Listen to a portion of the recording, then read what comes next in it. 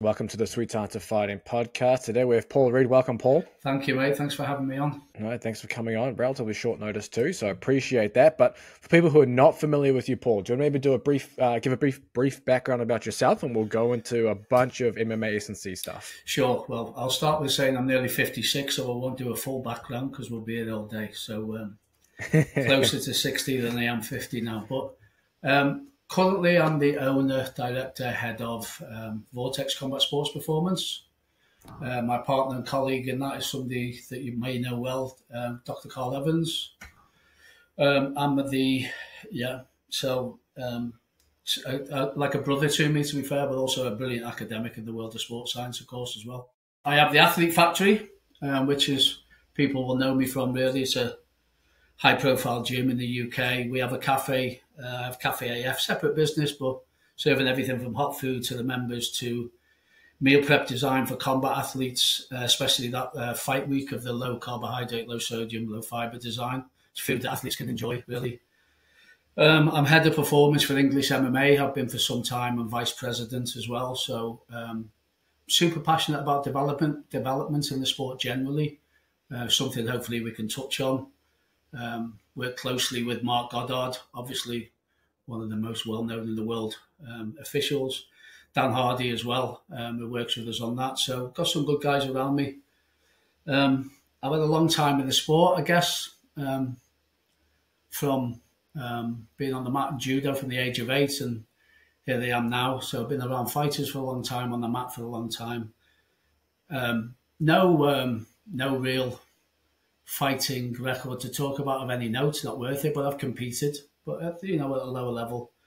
At the moment, I have an extensive athlete list from everything from UFC athletes, Paddy, Molly, quite well known, Jack Shaw, Veronica Hardy, but then Bellator, PFL, Octagon, the Cage Warriors, I say the next superstars,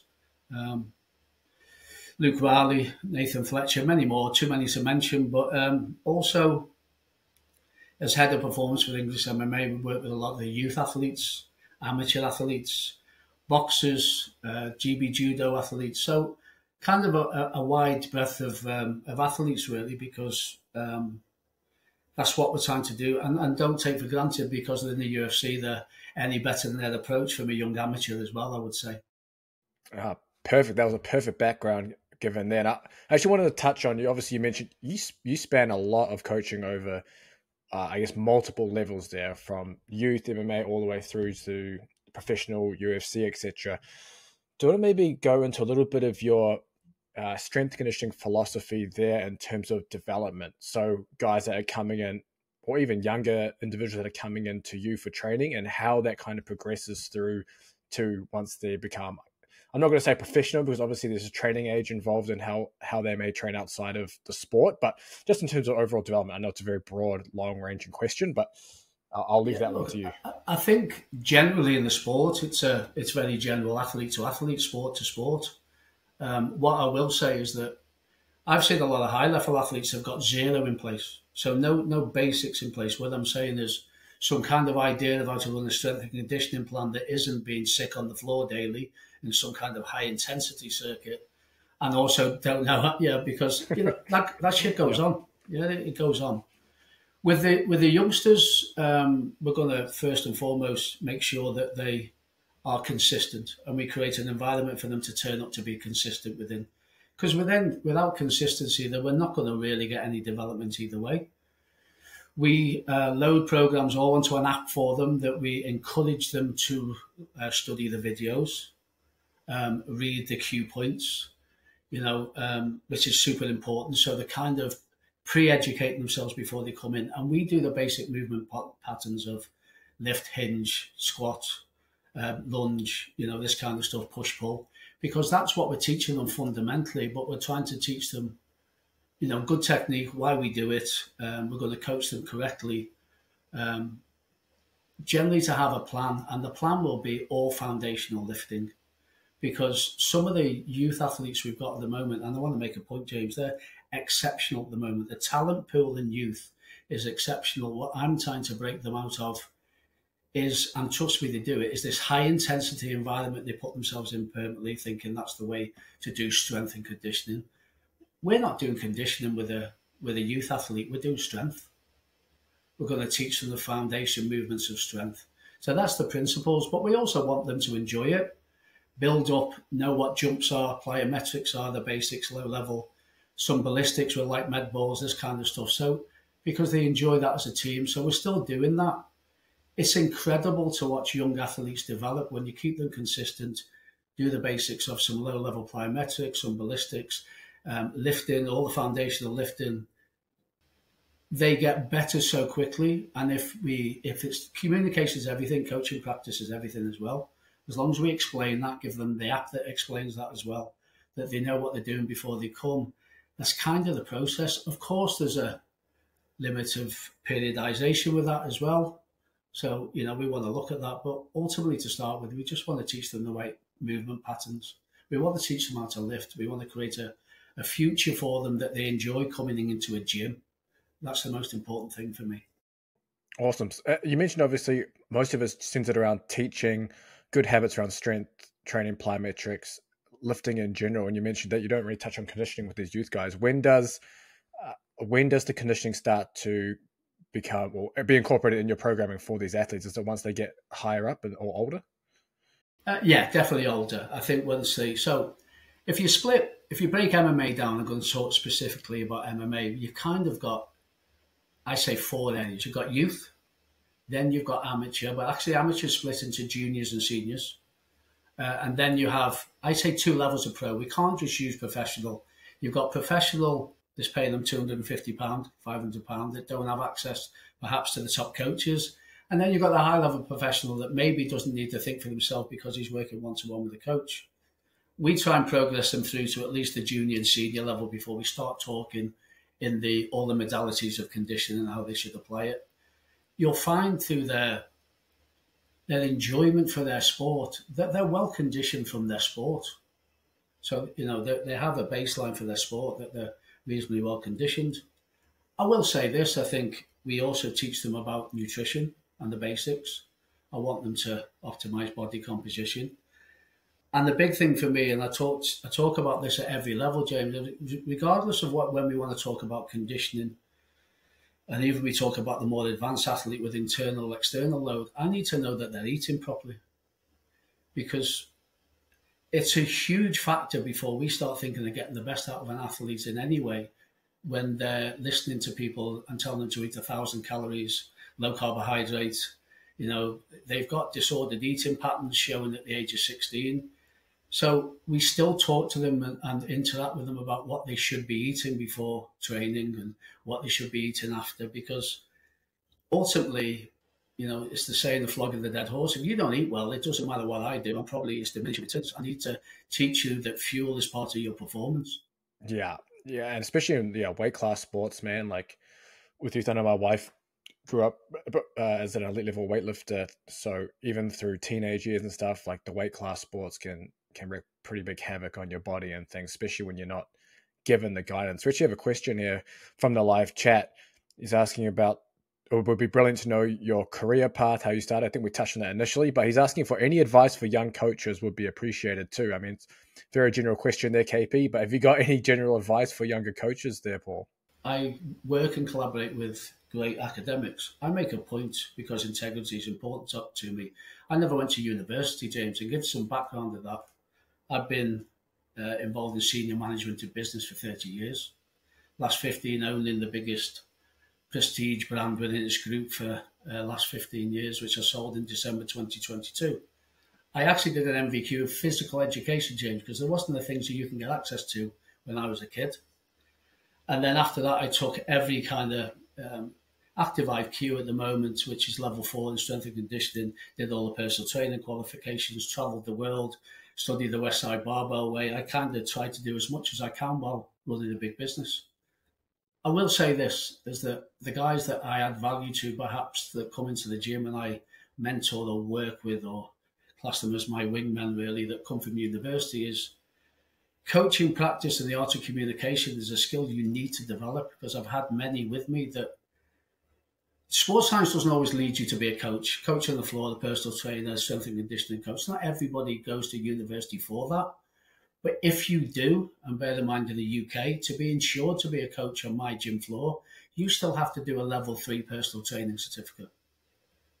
So you don't get insured just for your match. So now that's ticking the boxes. The real advice I'd give is you've got to experience people. Number one, you've got to work out, make your mistakes, develop your art of communication, find out what works with them. But your communication skills should make them ultimately come back to you. Keep them consistent. Enjoy the process. Educate them. If you're not available 1 week for holiday, they can do that program on their own because they're good enough to do that. But that's the number one for me. I think the biggest, and I'm outspoken about it, which is, why have we lost the art of communication and coaching practice? I've got thousands of people I can quote that I've coached. I'm as good as I get as a coach. I'm still a student of the sport as far as what I do in performance, both in strength and conditioning and nutrition. And, you know, the guys will tell you, James, that I don't use the word science around me because that's not right. But I'm well practiced, evidence-based. The guys around me respect me. That says everything with the level they're at. But for me, if you want to be a coach, then coach, because, you know, use as much as the academic learning or whatever you're doing, but you've got to get in front of people. And you and I know this, James. Fighters as people are difficult. You're going to have to get used to everything that you did in your education. This human being is going to stand in front of you and do some different shit that you're going to have to coach. Yeah, 100%, man. I'm with you there. I mean, I started coaching. It was the only job I ever had. I started coaching at 13 or 14 years old when I was playing tennis back home. Started coaching kids, and I've just coached ever since. And it's one of those things where you can't just, you see people like they did 8 weeks and they lost weight and now they become an online coach or a coach, or they've done some certification like for 1 week. And it's like, you can't, coaching's not a certification, coaching's not a certificate, coaching's not a degree. It's something that you have to do, and you have to be shit at it initially, and you just have to develop, you have to learn on the job. It's almost like an apprenticeship. And no number of certifications or anything will ever get you good at coaching versus actually being on the floor coaching people, because you're dealing with a lot of different people. I can tell you the things I learned from business and being the head of a major corporate of a high prestige. It was Mercedes-Benz with the brand, and building my own business and being successful, was that coaching people was the most important thing I did for business success. But ultimately, I became a head of a UK council in education in the business. Didn't effectively have a business qualification, but I was good at coaching people on the practical fundamentals, how to then come into work and develop. I learned a lot from that, but I coached in football nearly all my life. I actually coached in motorsport as somebody that motocrossed and did quad bike racing competitively. I was the first to try and bring in some nutritional strategies and strength and conditioning around it because it was a tough sport. So I guess I've always coached. I've been coaching in the combat sport and writing programs now intensively for over a decade. But I've done some bad stuff, James. Like, some of the stuff's not good, but you've got to reflect and you learn and you work with athletes and you get better, right? Yep. And I'm sure you're the same. Yeah. I can look back now and think of injuries that I've definitely caused in the past. But we'll move on from that. We'll go into you mentioned, obviously, you studied a lot of different things. You mentioned West Side as one of them, and it'll be cool to dive into a little bit of your strength conditioning philosophy. Now moving more towards, I guess, a more developed fighter, someone who's got some strength and conditioning background to them. So look, the basics we talk about is, I need athletes to understand why I'm doing what I'm doing. So we make sure that the language we use, and we can't get this to everyone, but the basics of whether we talk about mesocycle, macro or microcycles, what I'm talking about is all year round GPP, basically, and the approach to that. But the main thing is fight camp. And the fight camp, which is the basic approach we have, depending on a number of things. One is, do the athletes stay in the gym all year round, or do they only do a fight camp because it becomes more intense? We don't need to do perhaps the higher volume, lower intensity at the start of camp with them athletes because they've already done that work. We can start focusing on power generally and speed. But we use almost a triphasic approach as well. I like that little eccentric loading at the start, but not, we're talking about 3 to 5. We switch into, and we're using more and more now isometrics. So overcoming isometrics, we're using a lot of now. We use a lot of yielding isometrics, and mainly for contrast work as well, because I feel it works great. We'll use isometrics where I think an athlete's quite beat up, if I'm honest as well. More joint friendly, we're still getting the right adaptation. And the back end of the camp, it's higher intensity, lower volume, where we're developing strength, speed, strength, rate of force development, using accommodating resistance. That's kind of the basic philosophy we use. If we have the ideal 12-week camp, which we never, very rarely do, by the way, obviously we switch from, there's a lot of chat about whether we use the classic linear periodization model. I kind of think you're doing more daily or weekly undulating, if I'm honest as well, because the subjectives of readiness, load will play a part. And when we talk about their training load in their training diary from a technical perspective, I need to be close to the head coach because I want to understand that day I've got my diary where I understand their technical load. It doesn't mean that they've just now travelled to another gym for sparring. And sparring that day is now the RPE has gone through the roof. And I need to adjust for that. So there's so many kind of things you have to consider outside of we have a philosophy, a methodology, how we want to train an athlete. But what I'm finding more and more is that if you don't really understand the technical diary and you don't talk to the coach, and maybe you can influence RPE in the technical window because they're coming to me beat up consistently, injured. Big one, James, underfueled, especially in camp, in that kind of chronic phase where they've got signs of maybe low energy availability. We adapt to suit, I guess, but the basic principles of we're doing a bit of eccentric loading, we're using isometrics, and we're kind of doing that higher intensity almost. We're not putting any load in, we're kind of using ballistics, rate of force development, banded exercises, that kind of stuff at the back end. I hope you're enjoying the chat so far. Before we get back to that, I just want to let you know that Sweet Science of Fighting is more than just a podcast. We have a full training app with strength conditioning programs for strikers, grapplers, and MMA athletes, so you don't have to think about what you're doing and you're getting access to the latest scientific methods to improve combat sports performance. We have programs specifically for judo, for jiu-jitsu, for wrestling, MMA, boxing, Muay Thai is coming soon. All these things are going to be in the training app. We also have a private community where some of the coaches that have been on the podcast are in there to help you with any training questions and any performance questions you have. For example, Andrew Usher and Casper DeWitt. We also have some online courses within the training app. They cover strength, conditioning, mental skills, and weight cutting. And finally, we now have Ryan Villalobos in the community, a second-degree jiu-jitsu black belt, who is there to break down any of your grappling matches that you want seen to by a second eye. He's currently breaking down videos on a separate Sweet Science of Fighting YouTube channel, and he will break down your video within the community. So if you have a match or a roll that you just recorded, you can upload that in there and Ryan will break that down for you. So what are you waiting for? Jump down in the description. You can check out the Sweet Science of Fighting Underground. Otherwise, enjoy the podcast. Let's dive a little deeper in as well. You mentioned triphasic. Some listeners might not be familiar with it. Do you want to maybe dive into a little bit, okay, what does a triphasic training block look like? And maybe just in that perfect 12-week example, are you going like 2 weeks, 2 weeks, 2 weeks for those? Maybe 3, because we're trying to work out, and this is the other thing about deload and trying to react to deload. We used to do, if I'm honest, a system there. Deload was set every week.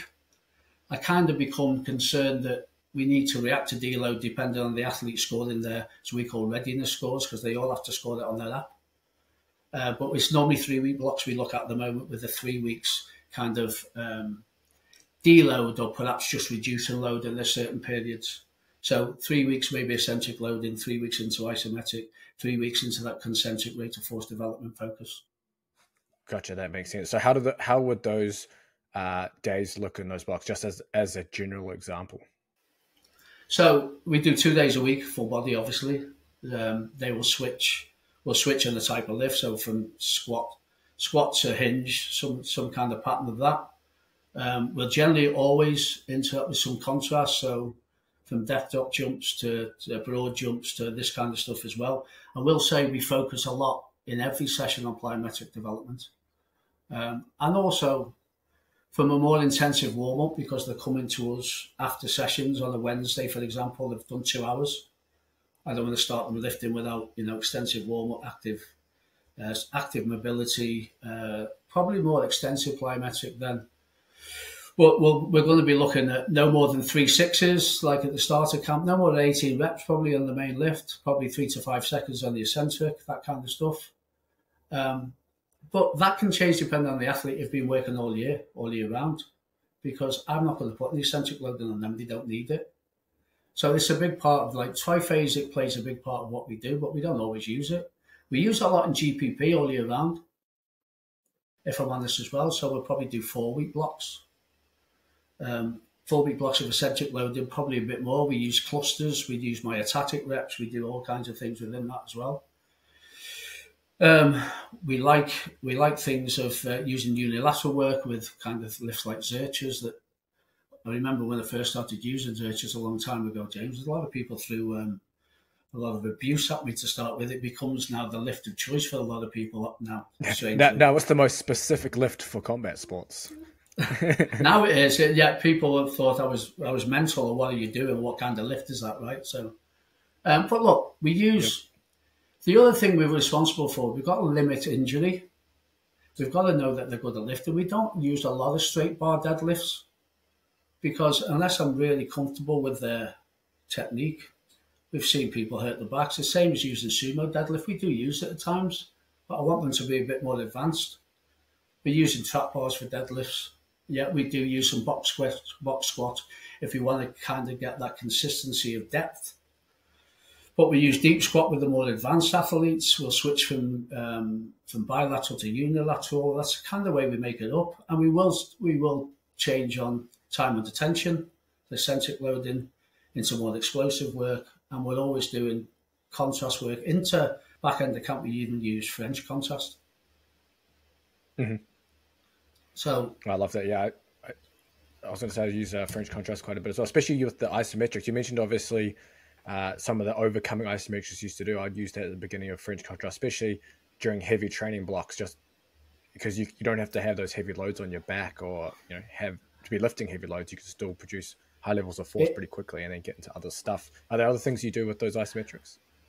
Not really. We'll alternate between overcoming and yielding, of course, and holding in position, which is pretty brutal. But we do limit. We're limiting joint pain generally, and that's what we're after. We use isometrics for people with a knee tendonitis and things like that as well. Makes sense. We switch the lift. It's been great for us because we see a lot of knee tendonitis, and it's definitely changed the game for that. So we used to have kind of blocks. We're not afraid to switch into isometrics now if we feel the athlete's a bit beat up, they're struggling with a few injuries. It's a great way to get an adaptation and actually it's great to contrast from as well. So I'd like to listen more. I've seen Output of doing a bit of work on isometrics right now. Can't think of the guy in the podcast, but I've downloaded an isometric kind of training course. I'm interested in getting more science on isometrics. At the moment, they work for us, and we can be doing isometrics and yielding for up to 15 seconds. We'll probably no more, but we'll do as low as 6 when we're doing perhaps overcoming. Yeah, I'll link you up with Dustin Oranchuk after this as well, because he's done a bunch of stuff in isometric training to a bunch of research there. He's been on the podcast recently again.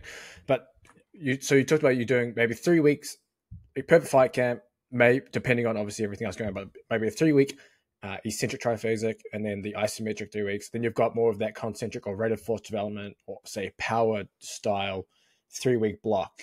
How does that look within training? Are you still incorporating a lot of the stuff that you did previously in there? Yeah, so we might use some potentiation with a heavy 2, for example, or the heavy single before we start using the power work. We use a lot of bands and chains at that stage as well for rate of force development. We're going to do more extensive plyometrics in the contrast work as well. So we do use, we start using Output on them again. So we get some information at the start of camp on jumps and leaps and their broad jumps and this kind of stuff, med ball throws, landmine throws. We get some information. We start testing them again at the back end of the camp. If I'm honest, the numbers are good, the competition it creates are better. Get a team in for the testing day and start getting them through landmines or doing speed bench or doing back squat jumps and stuff. It's incredible what you do when they're watching the teammates do it, how they've improved. I would say that. So I'm getting better adaptation, but that's kind of how it looks. We'll incorporate more jumps, trap bar jumps, banded trap bars, this kind of stuff. Banded back squats, so more speed. We're looking for speed. We're looking for, and we will VBT to look at a certain, we want them over 0.7 or over 1 or whatever, we're targeting as well. We use Zercher, banded Zerchers, change for Zerchers. So that's kind of what we do. I mean, we have multiple things fit multiple people, but basically we're looking for speed. We're looking for very low. I mean, there'll be a time where I don't use any lifts, but we might do three twos or 3 1s for some potentiations or a heavy lift, and then start using maybe French contrast or some contrast from that. You mentioned you're using more extensive style plyometrics during the training block. Why extensive over the more intensive variations? Mainly because I'm trying to develop skill. You'll be surprised how poor that some of the athletes are, and actually over time we've got them a lot better from using extensive plyometric. It's very dependent on, do they have joint pain? Are they pretty injury free right now? We'll use a lot of this at the start, but things like lateral movement, lateral bounds, broad jumps, general jumps, landmine throws, barbell throws, this kind of stuff we use a lot of. But plyometric generally is just speed off the floor, movement off the floor, jumps and leaps and bounds, and then a lot of ballistics. So we do med ball combinations, rotational throws, single arm, double arm, this kind of stuff as well. So I think we've built a decent pathway now that people understand why it's there and why they're doing it. If I'm honest, plyometrics have moved the needle on more athletes than I thought it would, because they were so poor to start with. I can imagine. I think it'll be interesting as well to dive into kind of like that final 3 weeks of that fight camp. I know, I think it was Paddy's last fight where they did, was it the UFC Embedded, where you guys were at the UFC PI, and you took Paddy through, I think it must have been the final, almost like a final blowout. Do you want to maybe talk what you were doing there and the why and kind of where that fit in the whole puzzle? 2 things, really. So we built this fight simulation. We're trying to kind of mirror the energy systems you may see in 5-minute round. Yeah. So I'm going to make it intense. You've got to make sure, though, it's important that you do this, that the athlete is fueled well enough in the week leading up to before you'd ever do that. And actually, even on the day before and that day, it's like, look, we're doing 3 5-minute rounds. You're not going to utilize too heavy carbohydrate, but we still want to make sure that they're not an athlete that's been cutting carbohydrate 3 weeks out, because that's pointless. There's a psychology to this, James, which is when we have a conversation with them and they do this at the end of the camp, it's for them to know that that's a tough session. And whatever I go through in my fight, potentially, I'm not going to go through anything harder than that. So when people look at, am I looking for physiological adaptation? If they're fueled enough, there's no negatives to that session for 3 5s. However, a big part of combat sport and fight week is psychological. And over time, we did it a couple of times. And then before you know it, every single athlete within that gym, next gen are one of the most progressive, successful gyms in the UK right now. It's got a killer mat from amateurs to obviously Molly and Paddy at the top. But it become that they liked it because it become part of this about, I'm going to get pushed. I know when I walk through there's nothing I'm going to suffer with. And I think that's a big part of it, if I'm honest.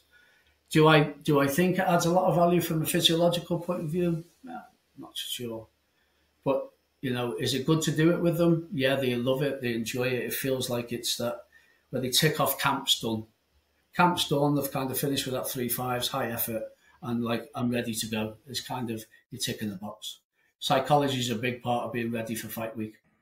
I've talked about similar things on the podcast and various videos as well. There's a huge impact of doing something like that and pushing and knowing and having that feeling that when you're actually in the fight, that you have that same feeling, but you know what you did previously, and you know you can still push through that wall. Whereas if you haven't gone there and you go, or maybe you have gone there, but you hadn't gone there when you'd already cut weight and things like that at this new body weight, and you don't know exactly the outcome, and you're able to at least relate the feelings. I mean, I think that's huge.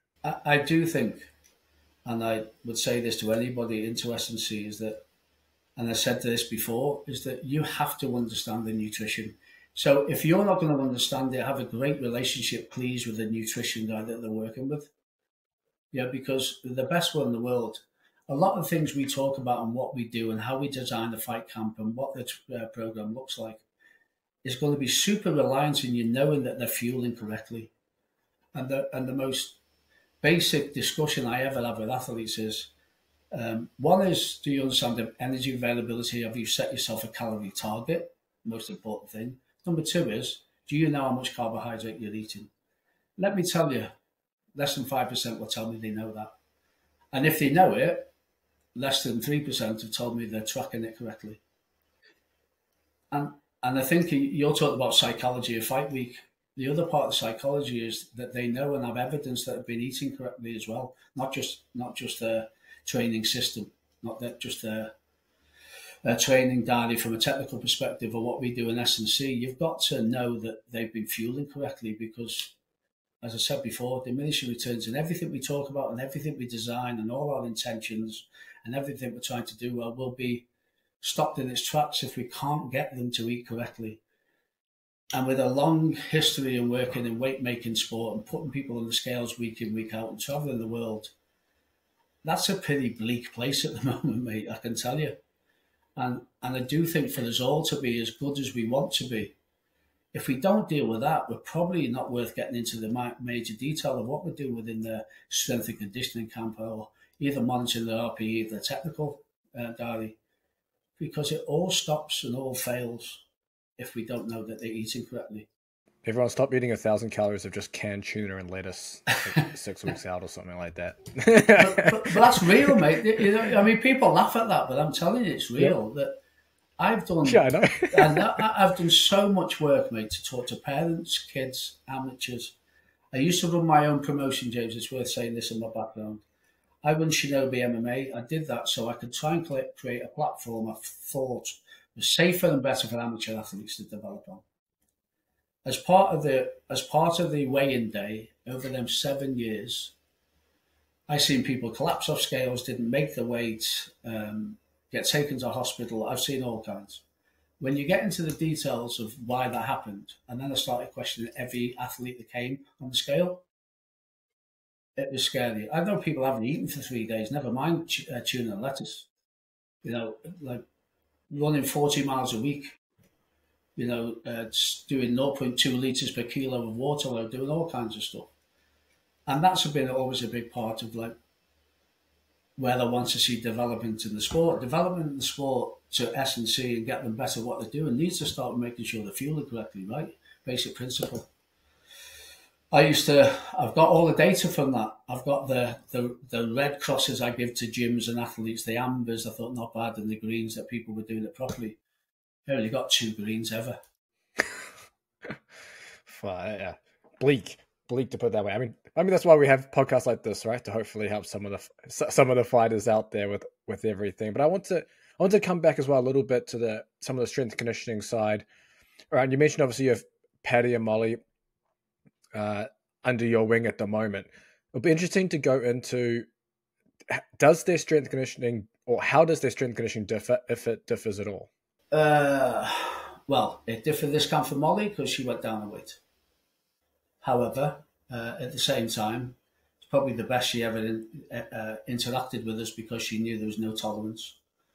With Paddy, I've had a long, probably 1.5 years of dealing with injuries, so that changed the whole camp. So it's well known that he had ankle surgery and that was poor. He's got extensive shoulder. He's got extensive tears in the level of the shoulder, both sides, by the way. So, and he's got some, issues that we need to rest, that he wasn't able to press always through the camp for the Tony Ferguson fight. So things have changed, but the basics are the same. What I would say is both of them are more in camp fighters, not all year round. Molly, better to do her own S&C. Paddy is like just another fighter that if you left him alone, he's not going in the gym, he's not lifting. That's a big difference. So Paddy needs care, attention.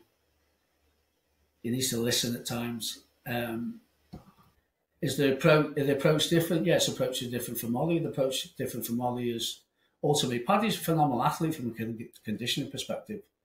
If he hadn't been in the gym for 6 weeks, he'll run a great half marathon tomorrow and knock a good time in. He's really good. Molly put more conditioning into this camp. She's always quite strong, but we knew she was strong at a flyweight. So at strawweight, we maybe focus more on power and speed. I think that come out in the fight. That's the best she ever looked in, in a round. She looked powerful. She hurt the girl, took her down with ease. So we changed her camp because lower, you'd say lower energy availability. Strawweight, she ate 2,000 calories 2 days before she weighed in. So we know we could put the work into her. But Paddy needs more work still on foundational strength. So maybe when we're getting back into that eccentric loading kind of phase, because he's out of camp a lot, his media duties, James, are off the chart.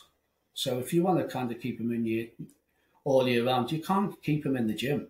He's traveling, he's going to America, he's invited to all the best restaurants in the world and paid to go there. Doesn't help me for getting him on weight. But, it's going to change. When he gets back, he's going back into the basic principles of a bit of eccentric loading, strength, maybe higher rep, because we need to develop strength and we've got to get that, first and foremost, force production back with him before we start anything else. So Molly was in camp for quite a while for this, so we were able to focus more on power and speed and conditioning. So there is differences, yeah. Next gen, as a team, are very forward thinking. They come in as a team. I don't know if you've ever seen. I can have 14 in at once. Could be UFC, Cage Warriors pros. Some of the footage you'll see, I'll have 14 athletes, including amateurs. We can have them working 5 racks in pairs or threes, depending where they are in the phase of the program, where they are and what they require within fight camp, off camp, not being in the gym, that kind of stuff. But they come in as a team. They work as a team. They do listen. We set them nutrition targets, and I think that's why the gym has structure. The most fundamental principle of structure: turn up, be consistent, do your work, eat properly. You're kind of going to move the needle a bit, and then go back to that triphasic approach of eccentric loading, isometrics, some concentric focus, rate of force development, and end of camp. We do conditioning on a Sunday because they rest on a Saturday, so we can push them more. We don't do conditioning on a Wednesday because they come to us after 2 hours. So they're more strength focused, strength and power focused with rest on a Sunday. And then the rest of the week, they're programmed their runs, whether that's their recovery work or whether that's the track work that they do. Gotcha. So how is your conditioning philosophy then? We've touched a lot on the strength and power side. In terms of conditioning, we can keep this geared towards fight camp currently. 12 weeks out, how does that conditioning start and change throughout the fight camp? Again, things to think about. Have they stayed in camp? Are they a well-conditioned athlete? Do they do the road work? The biggest difference I'm going to say is between boxing and MMA. Send an MMA athlete onto a zone 2 recovery run and tell them to maintain the heart rates around the 130, 140s. Have to stop. So we kind of start developing the 5K, and then we use some fartlek-based runs as well. So we kind of have a 5K, we'll use some fartlek work, and then we might use some red zone work as well. So we're trying to cover all the different modalities. On a Sunday, it's more about that strength and endurance, so sleds and ropes and this kind of stuff.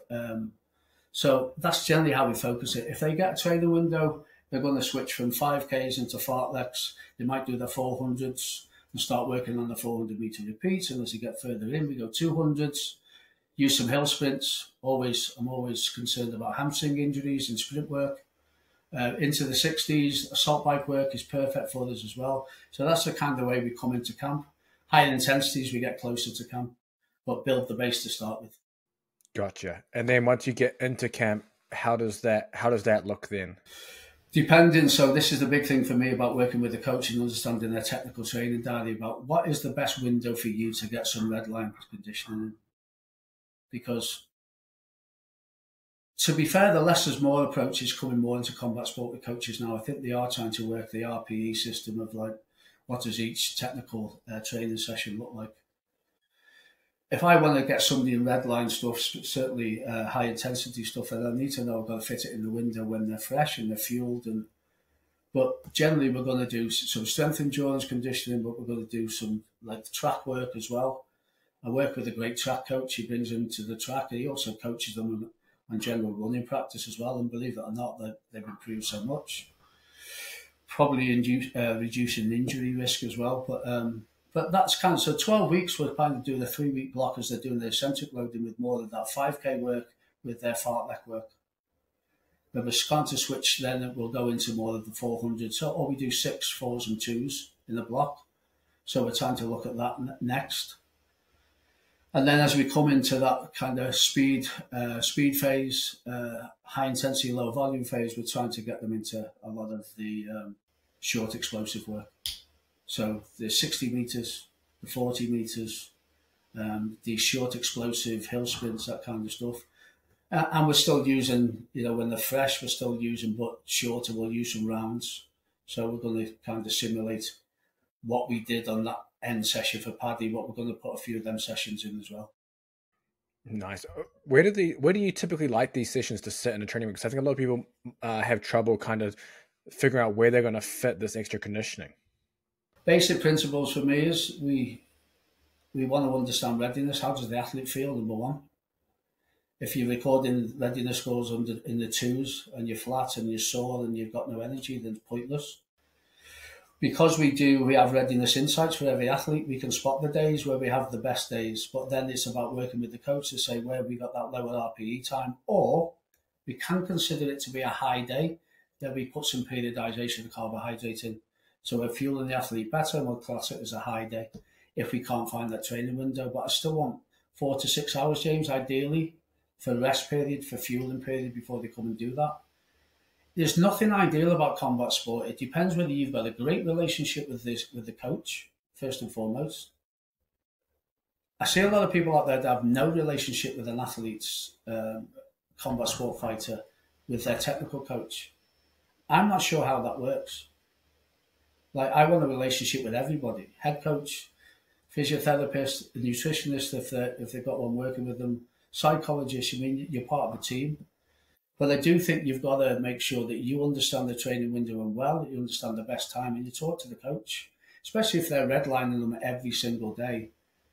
The one thing I will say is in boxing especially, James, I can get them come to me and wonder why they're so flat, and the coach has had them doing 20 hill sprints and 1,000 press ups, and that kind of stuff goes on. Now, I've built enough influence and respect to tell them to stop doing that, because it's stopping my job. And when I say my job, by the way, it's important to say that Vortex Combat Sports Performance has Carl working with world-class boxers, has Conor Heaney, who's head of John Moores University Centre of Conditioning. We have Marcus Unwin with us now, who's master's degree. So we all try and align generally in a training program. But, Carl and Conor will put a lot more testing. You've got gold standard testing at John Moores. Yeah, well, we use Output and we use Vald and we use Gym Aware as well. We put that in, but training philosophy is all the same. You've got to adapt to the athlete. You've got to have a conversation with the head coach. You've got to know where the training window is. If you want to get the best out of red line conditioning, then you need to make sure they're fueled, and you need to make sure what window you've got to do that in communication with the coach. Hey guys, it's me again. I just want to let you know that I also have Sweet Science of Fighting rash guards and shorts, so you can represent Sweet Science of Fighting on the mats and within competition. We have the classic, just like the shirt I'm wearing, rash guard, Sweet Science of Fighting on the front, and we have the logos on the sleeves, and then X Marshall on the back.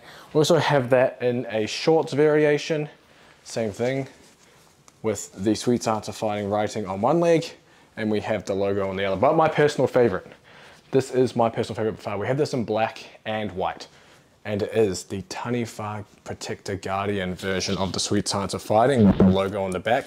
This was designed by a Māori designer back in New Zealand, so a bit of my heritage on this jersey. It represents the acknowledgement of battle and war It also represents strength and stability, and also has the New Zealand silver fin. But even if you're not a Kiwi, cop this. This is an awesome design. It is a custom made design. You will not find it anywhere else. So check that. That'll also be down in the description with a discount code. But back to the podcast. You touched on obviously taking readiness scores. So if anyone's not familiar, scale of 1 to 5, typically it can be more, but you're basically judging things on soreness, fatigue, etc. It's a subjective rating for if you're training, and you're kind of logging that score each morning. But I wanted to ask you, say during an important fight camp, I don't know, 4 or 6 weeks out, whatever it is, and you have guys maybe putting in 1s and 2s, like red scores for fatigue and soreness. Often I've found as well, you know, that can be in the morning, but once they're warmed up and things and they've eaten everything, they might feel better during that time. Or maybe there's times in that training period where sometimes the work has to be done regardless. Does that change at all for as a low readiness score, something like, okay, we have to make changes, or is it more of a decision that you make based on a few other different factors? I think I have to beat my drum or the team's drum a little bit here. We don't have a lot of people that are getting them low scores, if I'm honest. However, if they do, the first conversation is why. So what did you do yesterday? Then I might find something out that wasn't part of the training program that I had for the technical diary. Also, I think we've got to understand when we talk about internal, external loads as well, that load is load, of course, as well. Now, you know, if you've got, we kind of think fighters are full-time, even at pro, they're not. They might have jobs, families, kids, financial issues. The whole demographic of combat sport in the UK is like, they could have some, you know, the wrong habits. It's real. They could have mental health issues. They've got all kinds of things going on. So you've got to recognise it, I think, as well. How do you deal with it? Listen, I talked to a head coach today. I sent he's a world champion in Cage Warriors, and I sent him out the gym because his readiness score was poor. He felt poor all weekend. He come in, experience of just coaching an athlete, can see he's off. I can see the way he lifted straight away. You can see just doing some of the low-level plyometrics and warm-up. Sent him, stopped him, made him do some mobility work, some foam roll and some stuff like that, just to hang around with us. But that's an example of like what to do. Well, I stopped him from training. He's got 4 weeks left, James, and the way to think about it for me is stop treading through deep water, because you're not getting the adaptation required from your session, number one, because you're not training with the intensity you need. A couple of days off brings you back, can't wait to get going, and before you know it, you're back in the game. This sport is frightened of days off. Athletes are frightened of rest. So how do I manage? Yeah, they are, aren't they? It's like we create mental health issues when we say have a day off. And I think it's important that any coach that wants to get into the sport, like, objectives are super important if you're doing testing. But I don't think we sweat these subjectives enough at times. They're still human beings, right? They've got a lot of stress in their life. We've got to try and understand it, especially if we're putting things like conditioning in or high load days and this kind of stuff as well. But generally, we'll take a score. We can pick things up from jump height, obviously, as well. So look at central nervous system drop off, and we do that. The basics of less than, if they're more than 10% out, then maybe we've got to consider what they're doing. Don't really get that issue, if I'm honest. Maybe because we talked to them about fuel. Maybe that Paul Rimmer, very forward-thinking head coach, is actually more on the less is more way of doing things and take some rest. He'll have no issue saying to somebody, right, even in technical training, have a deload week. Tick over footwork drills, light drills, that kind of stuff. Take out a sparring, do touch sparring. That's super important for me. So, but if they fall below, conversation number one. Number two is break down why. Is there something very obvious? Yeah, they had no sleep. Well, there you go. So go and get some sleep and come back the next day, maybe, is the simple conversation. The most common thing I get is they didn't eat their food. They didn't hit their and it is. I mean, readiness overtraining syndrome, whatever you want to call it, is going to be carbohydrate based most of the time, right? And fighters don't like carbohydrate. They think it puts weight on them. So, readiness is important to me. On the app, it comes up. It gives me an insight into every athlete. So I get a trend, and I can slot. I can tell you now. I'll pick the days when they go down. I know it's because they've done an extensive technical training session that is or double or treble that's well outside what I've seen in the window, because perhaps they've travelled to different gyms, have different sparring partners, maybe different coaches in that day, that doesn't understand. So discussion, understand it, use the subjectives, react, give them some advice, give them a day off. Or actually, you do have a few that maybe are just a little bit lazy, so you might push them through the session because you can see there's nothing wrong with them. Nice. Yeah, the less is more approach, I think, is slowly permeating into combat sports, but it's a very, very, very slow, slow change. Yeah, as you mentioned, the whole blast yourself with random circuits, and then, last one to leave.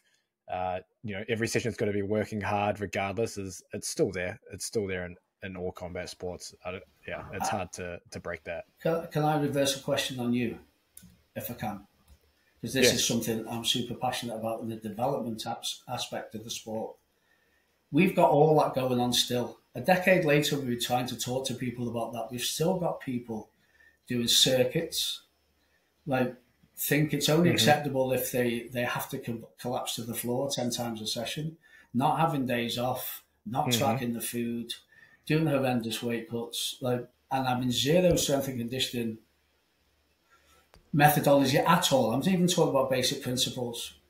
Yet we've got some of the outstanding academic and research available, right? So I'd like to think is, what can we do that we can develop to something in an educational process that really is explained in a way.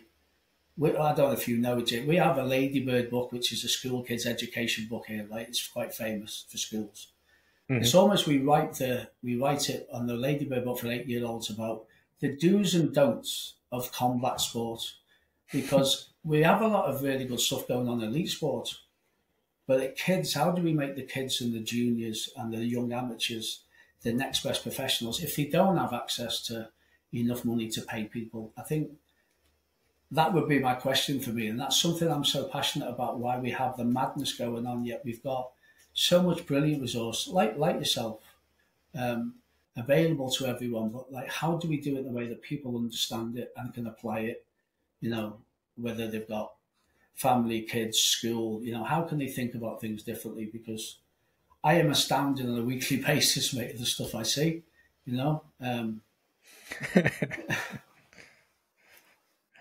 Dude, it's so tough, man. With the kids and stuff, obviously you have TikTok and everything doing everything else, but I think that some of the issues as well is you see a lot of the professional fighters, obviously, with their potential training vlogs or build-ups to fights through various organizations, and you see it's in your face, the top guys are doing all the time, and then it's a trickle-down effect, right?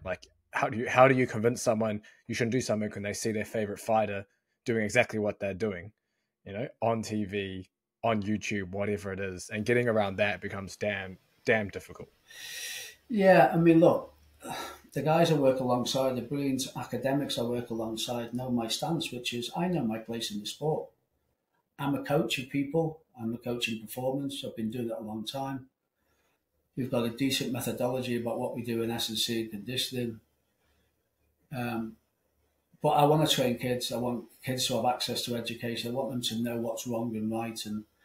And as much as I can travel the world with great athletes and have an incredible team, to talk about the team that Carl and Connor's got, the boxing team they've got on, I've got some of the judo guys on as well. And that's a good example to use, James. It's GB Judo, getting ready for Olympics.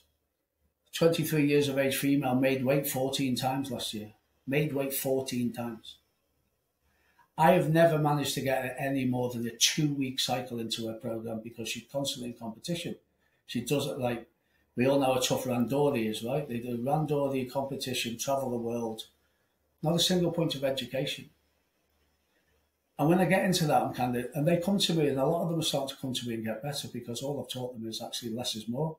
Know how to recover, know how to fuel, and I'm basically giving them a little peaking program constantly to keep. But I'm trying to take more out. I'm trying to make them rest. But my job in the sport before the finish is I'm supposed to sit in front of Sport England and talk about the best way for the development pathway of sport, the best way to look after these youngsters, the best way to make them the next pros. And I kind of get concerned about there must be an educational pathway and it's not not trying to promo it, and I'd love to bounce it off you, mate, but we're developing something called the Combat Sports Performance Coach certification. It's for all those that don't get... I saw that on Instagram today, right? Yeah, so what we're trying to do is, from the nutrition program, I'm head of the Global Performance Nutrition Institute UK, which is the ISSN partner.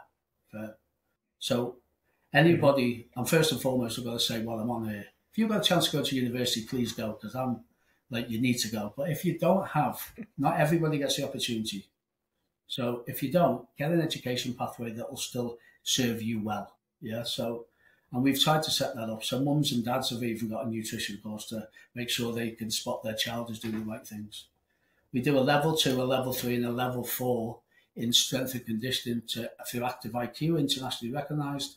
But we bolt on that practical days for combat sports performance. So actually how you should start thinking about combat sports. It's a pathway that goes both ways. And after speaking to Carl and Connor at the university, they see it's a great pathway for somebody coming out of the degree to start getting coaching practice. We actually do a business as well, business module to teach them how to set up a business, what company's house need from you, what a bookkeeper looks like, how to do online links. We've got a marketing module. But for those who want to be a coach, we want to bring them out and give them some coaching practice. But the other way is that level 4 can then is their pathway in to start doing their undergrad as well. So we can kind of cover both bases.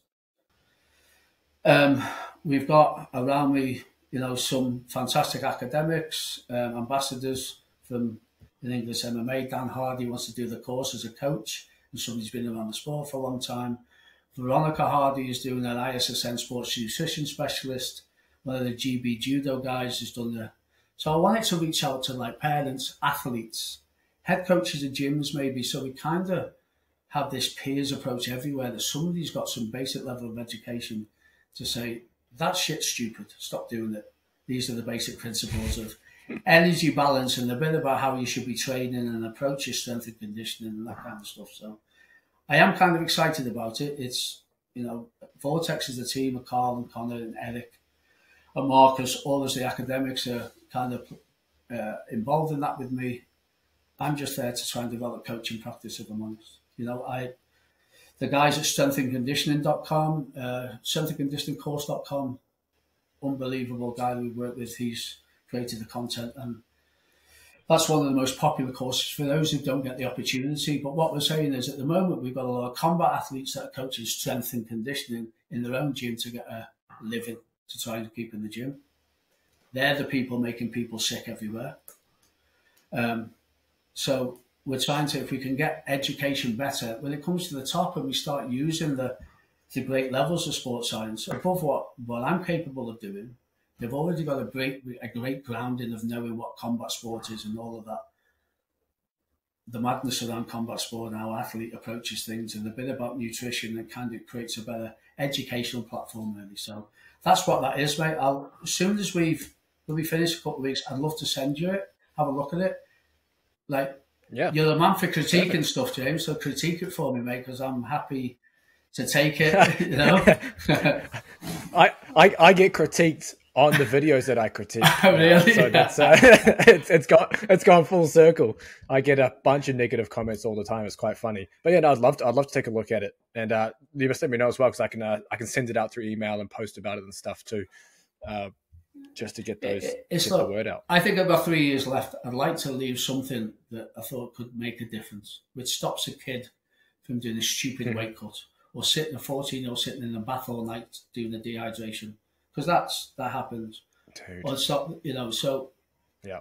This is the basis I guess I get into, and I know generally you're trying to talk to me about strength and conditioning methodology, and I've tried to explain what we do, and I think we have a lot of success. The outcome for our athletes seems to be really positive right now. We're a hell of a winning record for all our athletes.